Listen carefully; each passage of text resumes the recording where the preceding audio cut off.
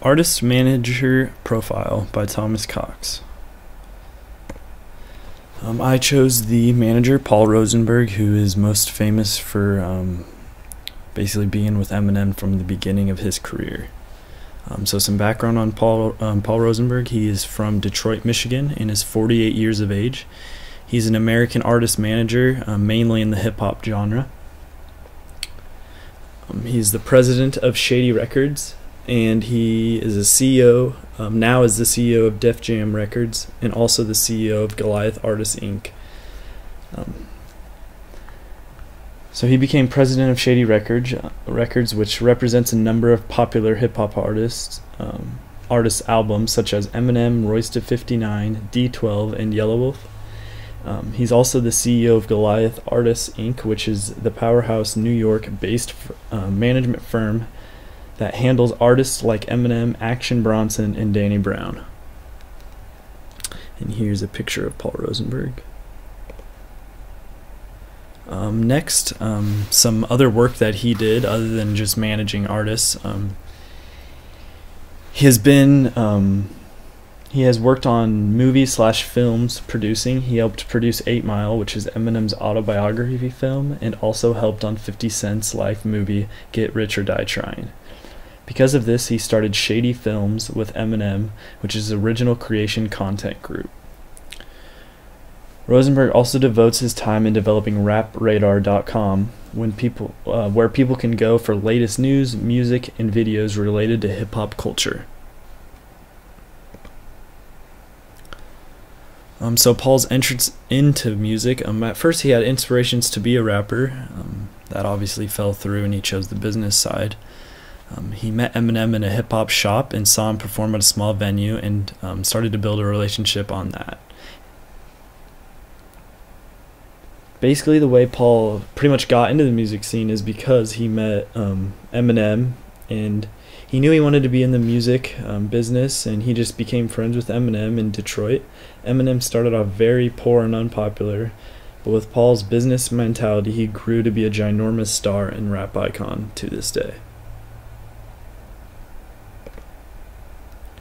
Some artists that he has worked with: Eminem, Action Bronson, 3 6 Mafia, Yelawolf, and Blink-182, just to name a few. In 2010, Yelawolf appeared on Bizarre's album Friday Night at St. Andrews, which was an early sign of him joining sides with Shady Records and Paul. Next, in 2012, Paul became interested in Action Bronson because of his digital album Dr. Lecter. Paul got Action to sign to Vice Records to start making albums more frequently. Later on, Action switched and signed with Paul's management firm, Goliath. Paul landed a big deal and acquired 3 6 Mafia to his Goliath management firm also. So management styles for Rosenberg. Paul is sort of an unconventional manager. He uses his very savvy ears and creative minds to jump out and grab an artist that he likes and sees potential in. With Eminem, Paul went through a lot with him varying from addiction, violence, and crazy lyrics. Paul, being the great manager he is, saw something with him and stuck with him not only as his manager but as a friend, even though it was very hard. Looking back on it, I'm sure Paul is grateful for doing that, figuring Eminem is the single highest selling hip-hop artist to this day. Also, this shows great decision making from him, and he puts all of his artists in great positions with his great business mind. Paul having so many connections in the industry also is a huge positive for his artists.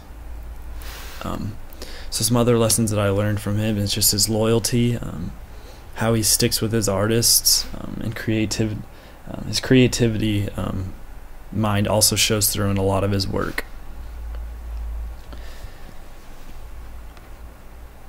Paul has been in the industry for so long and has so many outlets to send his artists in the right direction. All of his firms/businesses he has also is not only great for himself, but also for his artists he represents.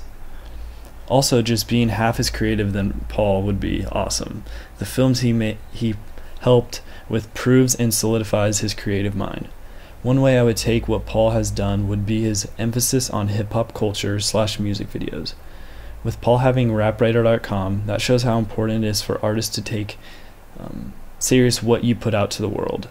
So my artist was Braxton, and I definitely think he could use some of Paul's ideas on this, and especially with all of Rap Radar, just having a better online presence really could help Braxton in the long run, because you don't see much social media work with Braxton, and I think that would help out his music career a lot. There's also a lot of things that interest me in Paul. He has done so much in the music industry that it surprises me. He first started off by going to college for a medical degree.